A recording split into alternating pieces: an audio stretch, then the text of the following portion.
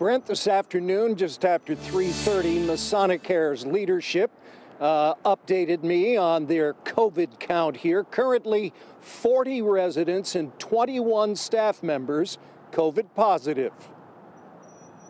As restrictions in the state lightened with the numbers decreasing, we started to be extremely concerned. While the state loosened restrictions on nursing home visitations at the end of August, Masonicare did not.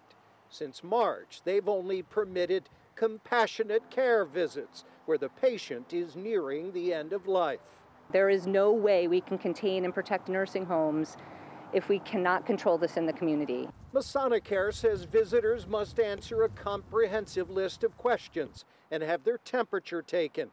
And their COVID task force meets daily. We have weekly testing for employees and residents. In some cases, we're testing twice a week. The 61 positive cases at one time are Masonicare's most since May, when they recorded 11. As of today, every employee at Masonicare Health Center is being fit tested for the N95 mask, which is the gold standard in masks. Most of the patients who tested positive were roommates. What we've done now is we've moved all positive residents to both of our isolation units, which are quarantined areas with no exposure to the rest of the health center. When we're testing our patients, our residents, and our employees, what we're finding is oftentimes folks are asymptomatic. They say contact tracing hit a fever pitch last week. We were fortunate enough to be, running a healthcare center that had been COVID-free for many, many months. We knew when it came in, it was going to come in the front door.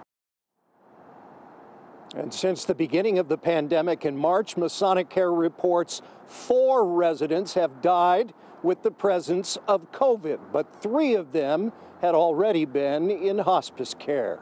We're live in Wallingford. Tony Terzi, Fox 61 News.